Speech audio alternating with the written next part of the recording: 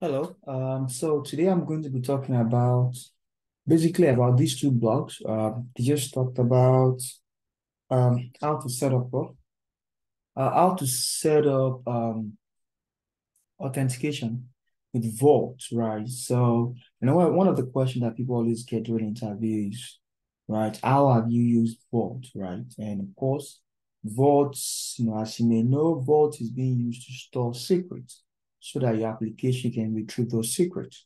Now, the question is that how can your application retrieve those secrets, right? The application needs to what? Make a request to Vault to retrieve the secrets, right? Now, question now is, do you put a token needed to communicate with Vault? Do you put that inside your application?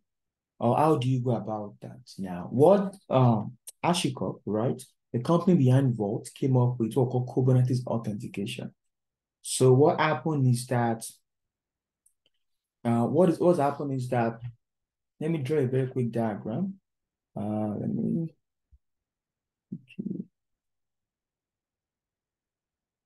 so let's say this is your pod, right? Your pod needs to retrieve something from Vault. Normally, it needs a token, right? Right. That's the right, let's say the role is role A, right? Right. Now, the policy also is policy A. Policy, it needs a token that basically has the role, this particular role, right? And with the particular policy, it needs that token so that it's going to be able to request credentials from Vault. So it needs a token. So how do we get this token to the pod? We can ahead of time create that token, and let's call it token A. Token A. We can ahead of time create the token A. That's one thing that we can do. So that means for every application within our cluster, we are going to basically, tell it that A, use token A, right? Or we can actually tell Vault to give pod A, right, the right token. So basically, we can allow pod A to request for a token from Vault. So pod A is going to basically make a request for a token from Vault. So now, how does Vault work around this? So Vault has what we call Kubernetes plugin. Vault is going to basically pass over that responsibility to Kubernetes plugin. Now, what the Kubernetes plugin is going to do is it's going to look at its configuration, right, in its role, right, and in that role is going to check if pod A service account, right, if pod A service account has been configured, right, to be able to have been configured in the cluster to be able to validate, to be able to retrieve token. That's what it's going to check.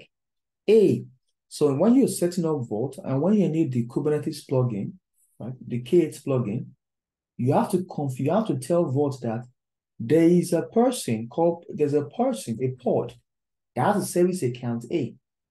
And anybody with this service account can make a request to get a token. And when they make a request to get that token, request, give them a token, a Vault token,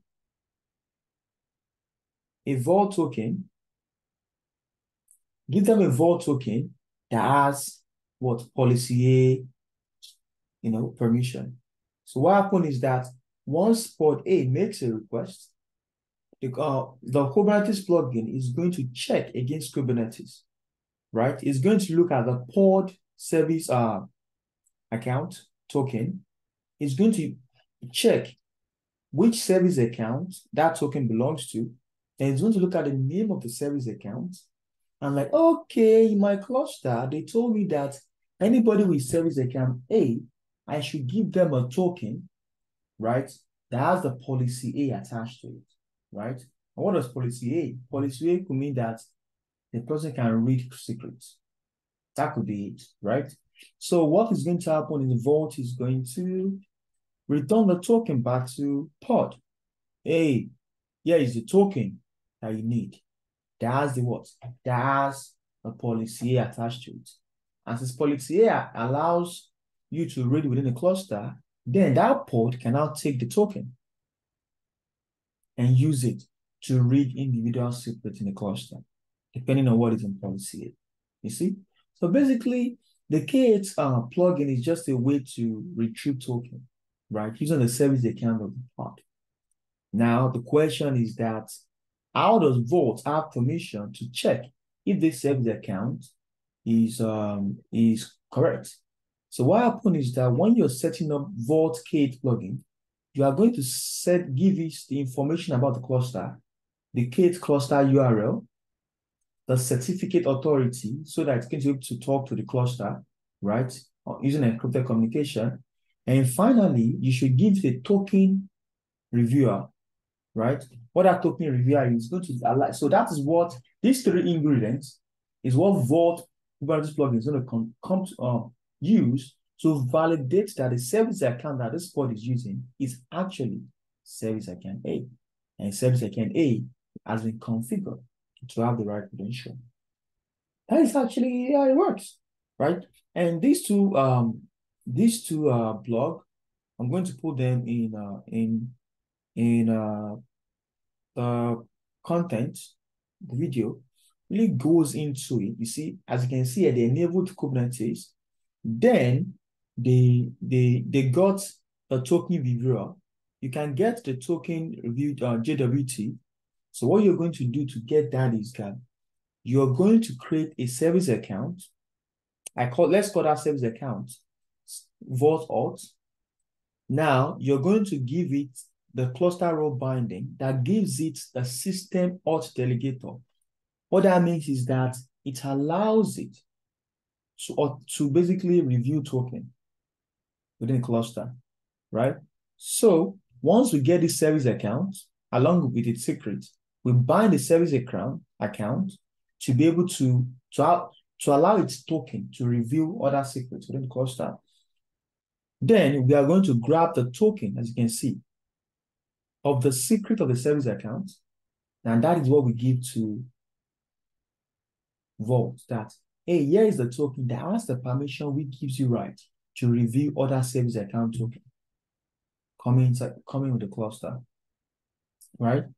So that's how we do that. Then, of course, the certificate of the cluster, the host. Then, of course, this step is where I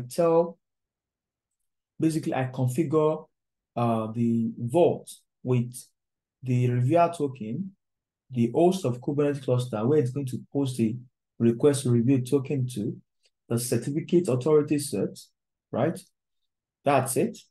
Then I'm going to create a policy basically that allows me to, this particular token that is about to be sent back, it needs permission within the cluster. And that permission is called policy. And then this one is just an attempt to basically validate that we are able to log in, right? So how are we validating that we're able to log in? We are simply going to, I didn't really like the way this one validated it. It's not fun.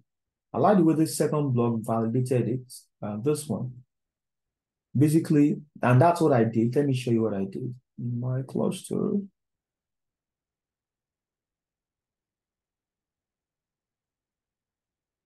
You see?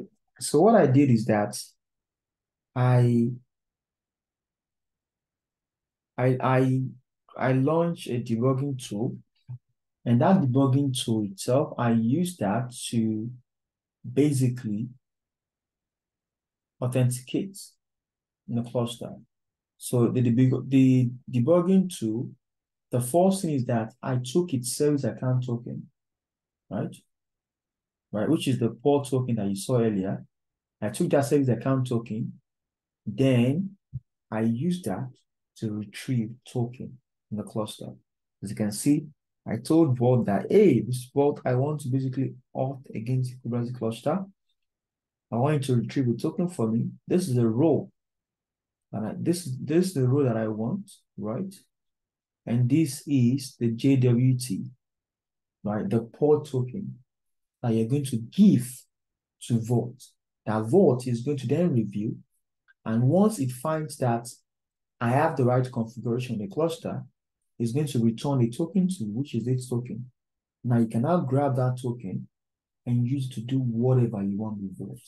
That token gives it, as you can see, it gives you the ability to use whatever is inside this policy, right? And this policy, I actually define it to only be able to read secrets at a particular part.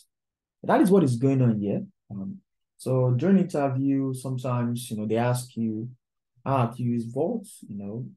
I've used Vault. A very simple question is, I use Vault to set up like secret read for my application. And the issue here is that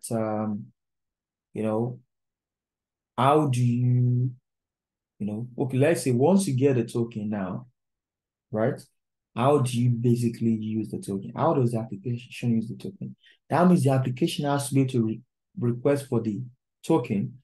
Then once the application gets the token, then it has to make use of it. How do we make sure the application does not need to have a logic on how to retrieve token? But that's what I'm going to talk about next, which is the Vault in agent injector, right? I'm going to talk about, basically how it works. All right. That's it. And I will see you next time.